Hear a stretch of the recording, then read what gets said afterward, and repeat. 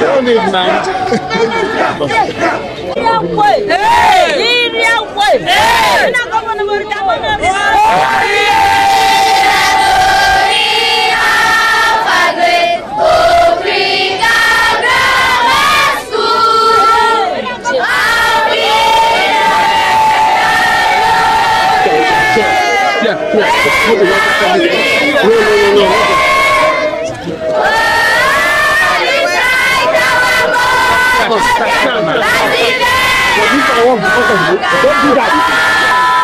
Don't do that. Don't tell me that.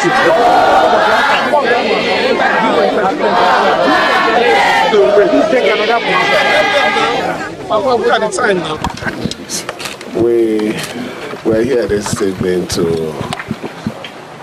inspect the ongoing remodeling of one of the foremost grammar school in River State that produced a good number of great men that are making waves in politics and other special areas of their discipline in River State. We were touched by the very deplorable state of the former school, and our government decided that we should give it a facelift. And since after the award of that contract, we have not visited here. So we are doing it today.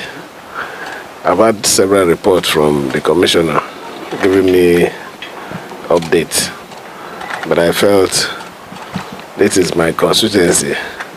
As a matter of fact,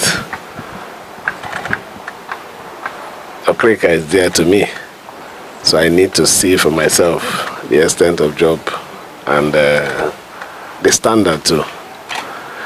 My assessments have to be very raw. I'm not satisfied.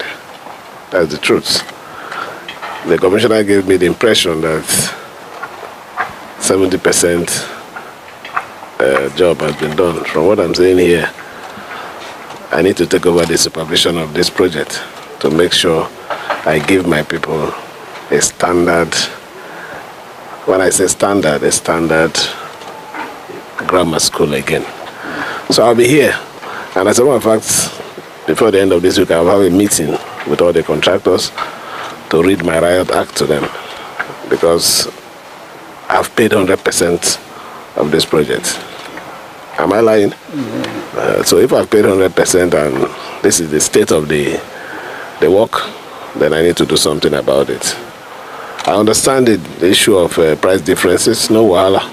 We can discuss those variations, but the quality must match the amount that we spend. You know, I'm somebody who has to do with figure, so there must be value for money.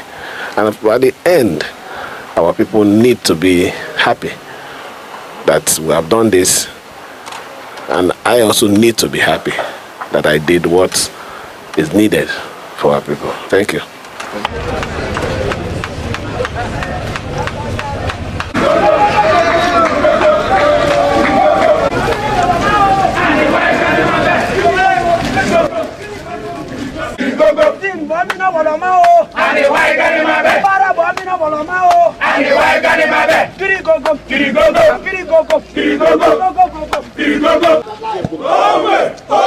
Viva!